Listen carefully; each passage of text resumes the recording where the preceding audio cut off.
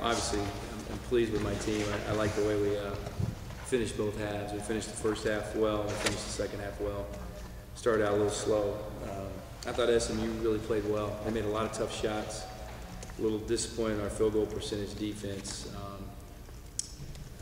But besides that, I was pretty happy for the most part all night. I thought we had a lot of guys. Obviously, Sloan and D-Row stepped up. D-Row really stepped up when it was a 4-point game. He kind of took over, whether it was in transition or getting in the foul line. Ran a couple plays for him and just used his speed. So all in all, to go on the road, even though it was probably 50-50 crowd, or maybe a little bit more A&M, it was a big-time atmosphere. And this early in the year, to handle it the way we did, I was pretty proud of our guys. Is that what you're going to need from Roland more this year, that offensive spurt? Well, that was nice. That was nice. We have a few guys. BJ's banged up. He bruised his thigh pretty well. We weren't sure he was going to play, so I know he hit some shots early, but he wasn't able, especially against a man, to do things. Against the zone, he could do things. So then our two freshmen can't hit a shot right now. So yeah, D-Row has to step up. But I think we've got a group in there late with D-Row, Sloan, Dash, Nate, and David LeBeau that really just kind of changed the game. D-Row was a big part of it. I know they were excited to come home and play. And they play here in the summer, so they know those guys pretty well. But I was happy. I was happy for those guys. I wish it would have went a little bit better for Brian, because he's pretty important to us. But David did a good job taking his minutes.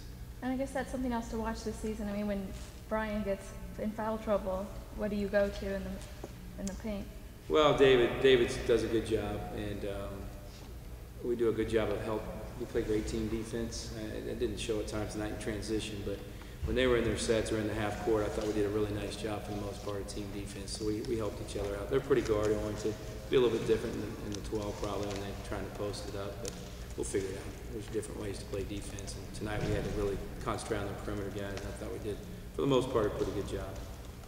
How do you grade Brian and David against their post players? First time to be able to play a tandem of that size.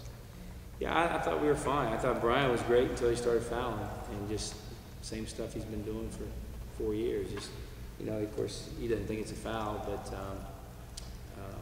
just not very smart. Two in the backcourt, I believe, and no, I thought our post guys were good. Once they settled down, we had a cool attitude at the start. Maybe we were nervous, I don't know, but once we settled down, I thought our post guys did a better job inside.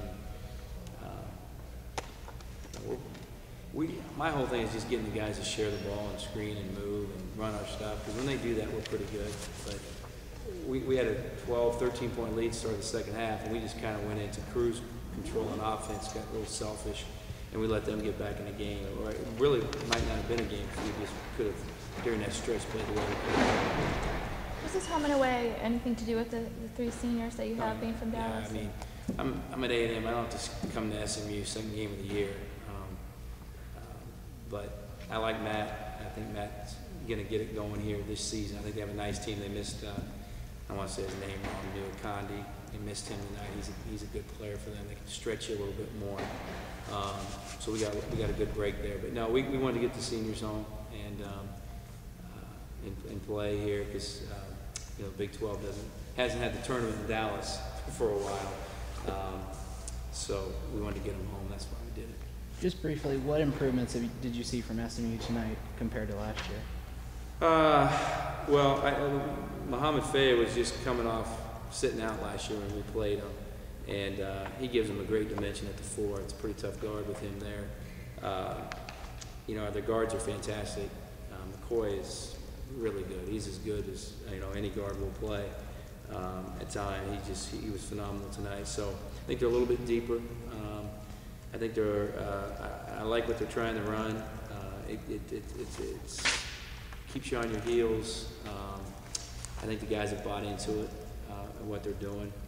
And I thought they were much more spirited, much more confident than when we played them last year, even though the game was closer last year at times.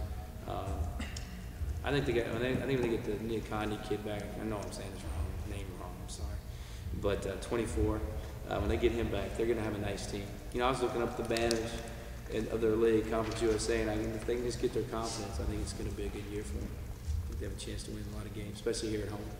I know you still have a game between now and then, but how big is this to go on the road and get a win before you take this team to Anaheim?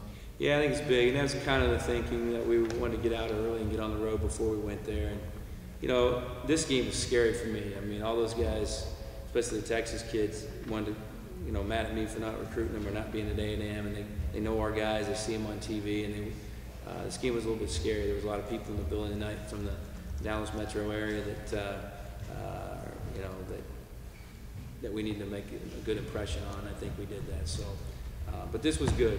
I thought the atmosphere was great. I thought we responded to it well. I think it'll help us greatly when we go out there in about 10 days. All right, guys. Thanks. Thanks, Coach. How do you say his name?